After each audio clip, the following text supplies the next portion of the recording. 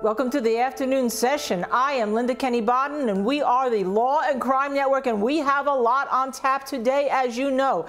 I don't know. I have to have help today discussing this case because the crimes alleged here are so terrible.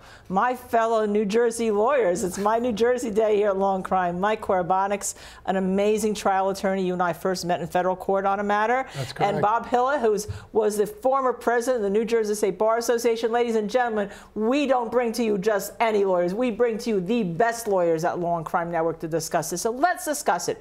Have you ever, Mike Koribanics, in all of your history of doing criminal defense, seen a case as horrible as this where, and I'll just mention one of the facts, where bleach was poured into the woman victim's mouth, Shannon's mouth? This case, like we were saying off camera, it's almost in New Jersey, our criminal code is the 2C code. It's almost like every horrible crime in the 2C code is in this case. I don't think some prosecutors or defense attorneys go through a whole career with seeing as many of these violent crimes in their career, let alone one case. This is really, really devastating. And Bob Hille, I know we're going to get into some of the actual testimony, which, you know, I almost hate to repeat because it's so gut-wrenching that my feeling is that the jury is going to need post-traumatic stress disorder treatment. What do you think is the worst fact in this case for Eric Boyd, who, by the way, has never been tried for the murder of either of these two? This is the first time, and this is a case that happened nearly 2 decades ago. Well, I'm not sure what the worst fact would be, but one of the interesting things were that the neighbor, when you tie everything together, saw 4 males, 3 of whom now are convicted. The 4th one perhaps may be on trial, in the victim's car, the forerunner, the woman's car. When you take that, it puts another individual, male, at the scene, and his whole defense is premised on that I wasn't there. And then you have the other issues with respect to the other car that was his cousin's car that was in the vicinity.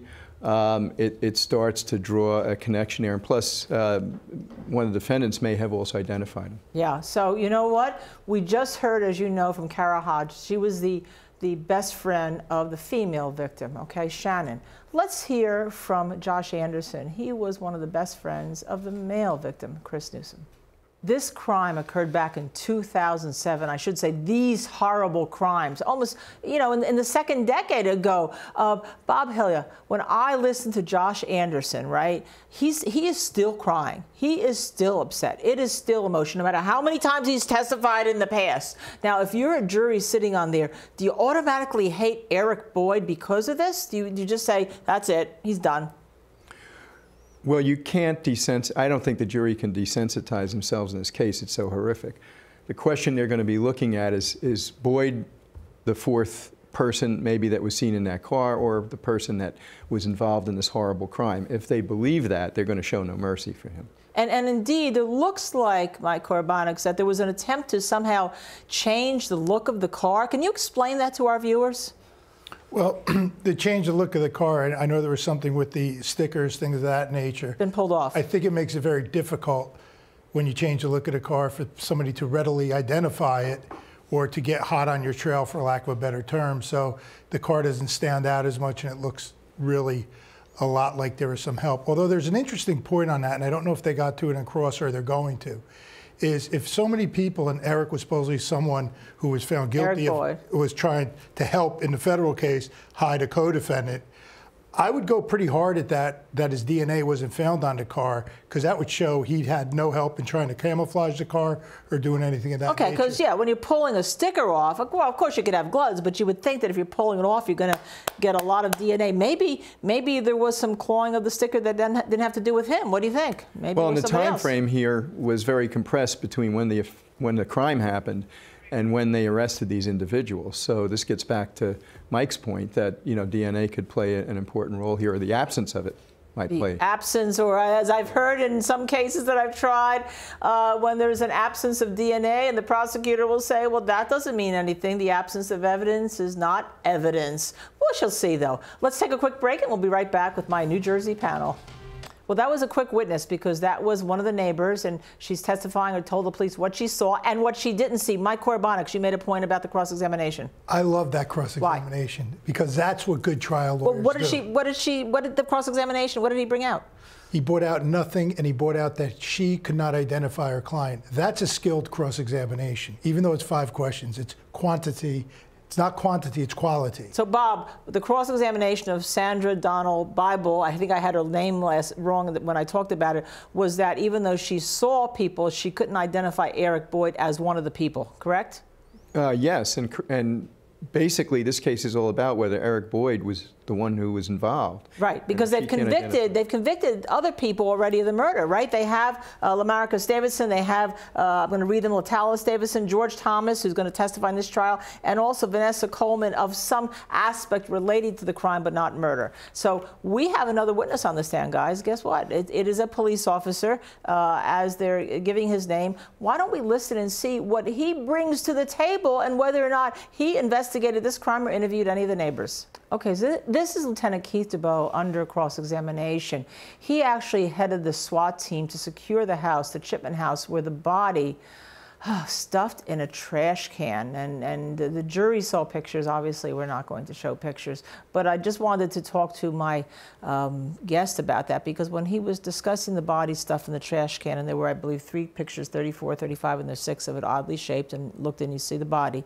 I saw the defendant. Now, I'm wearing glasses, but I saw the defendant with his eyes go back and forth, back and forth, back and forth. Does that mean anything to you, or do you advise clients not to do something like that? Because it kind of looked like he was like trying not to look, but he was looking. Well, I think it's a very difficult position for a defendant because all eyes are on you no matter what you do.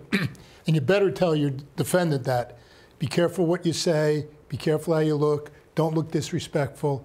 But, you know, maybe the jury's interpreting that this defendant has feelings as well. We're talking about desensitizing the jury. I mean, anybody who looks at it, especially if you didn't have, if he doesn't look at it, I think it looks worse. Well, but Bob, it's like he was looking at it, but then, okay, I was told not to look at it. I'm looking at it, not looking at it. To me, that just, and I know jurors watch everything, okay? And as you know, if a juror is looking at that and saying, well, his eye movements weren't very good, that could hurt, right? I think it can hurt if it's not appropriate, but here you have evidence up there. Chances are the jury's looking at the same evidence, so they're not even paying attention to the glance. And this man's on trial for murder, so he's going to be looking at the evidence. The jury better be looking at the evidence. You know, we're going to take a quick break, but you have to stay tuned because now we are getting into the gruesomeness of this case. And while there have been people convicted, these victims deserve justice if indeed Eric Boyd was one of them.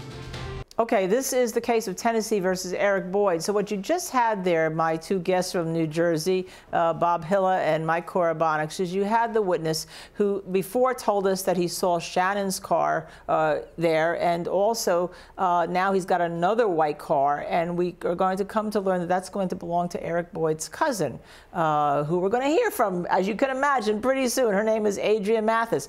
But tell me why that's important that the 2 cars are at the scene. Bob?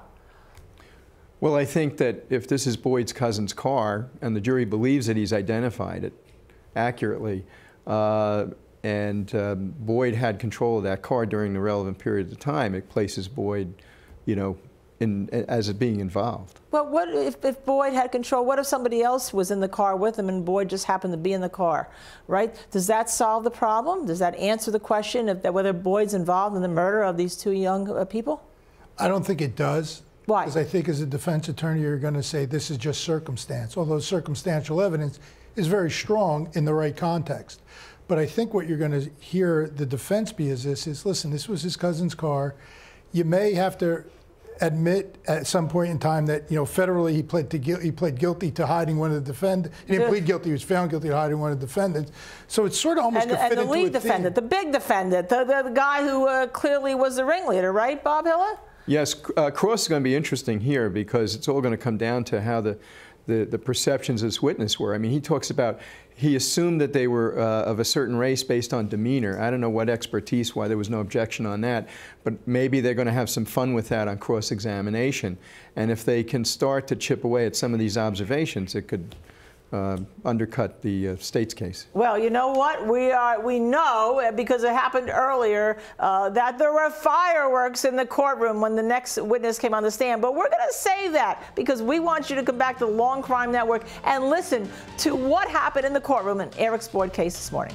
Okay, so it can be tedious testimony, gentlemen, my New Jersey gentlemen lawyers, Bob Hille, but to preserve a crime scene so that you get proper fingerprints, proper DNA, and what he's doing here, this retired detective with 45 years of experience, is very important, isn't it?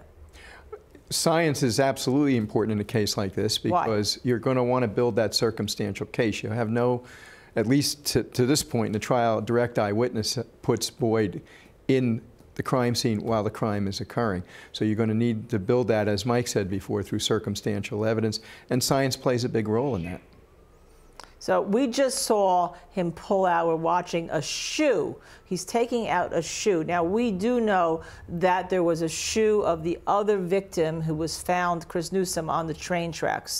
That, you know, unfortunately that was whole. The question is, can this shoe be matched to anything? And if it can't be, what is important about it? Well, even if it can be, in this trial, I don't think it's significant.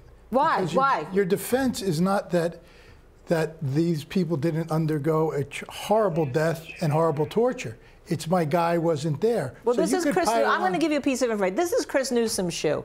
He has Chris Newsom's shoe in his hand. Does it matter if one shoe is on Chris Newsom at the train tracks, or they're both on him, or one's at the house, or why do the facts matter for Eric Boyd? They don't matter. Oh my God! He's just said. My defense attorney Bob Hille just said what this man is testifying to on the stand, Gerald Smith, what he's doing doesn't matter to Eric Boyd's trial. Do you agree? Well, I think it matters in the context of all the other evidence in the case. As one isolated bit of evidence, it may have no meaning in the case. But again, the state has to prove two things. One, they have to prove that a crime occurred and the serious nature of the crime. And then they have to prove that the defendant committed that crime. That's right. That's so right. A lot of this is going to be the backdrop for what happened and how things happen, and then identifying these individuals as the victims, and then they have to tie in Boyd. Well, let's see. Let's listen more, and let's see whether or not this connects, what Gerald Smith is testifying to, connects Eric Boyd, who's on trial right now for these murders, to the crime scenes. Okay, so Mike Koribanics, now what he's testifying to is items found in the place that the real bad guy, Latalvis Davison, was remember, arrested. We heard about that, you know, bring your hands up, I had a plan. All right, so how does this connect to Eric Boyd? I don't see how it does. Mere presence is not a crime for Eric Boyd. If he knew about it, that doesn't mean he participated in it. But let me stop you, Bob Hille. I mean, he was already convicted in the federal court of hiding, right? Hiding, and he pled, you know, misprison, whatever he wanted to do. One of the bad guys here, Davidson. So doesn't it connect in a certain way? Well, that's an interesting point in terms of what from that case or that conviction, because you had a conviction, enters in here with respect to his connection to the scene, or whether you even need that at all. I don't know yet from what we've seen in the evidence whether that'll be the case. So we're going to wait and see whether or not somehow Tennessee is going to decide to enter the federal conviction. We can talk about that later. And we also, remember, have that fireworks issue in the courtroom earlier. So you're going to have to stay with us here at the Law&Crime Network, because we are covering this case involving Tennessee versus Eric Boyd, where two victims were brutally sexually assaulted and then murdered. I'm Kenney Baden. I have two great guests only here at the Law&Crime Network. Stay tuned.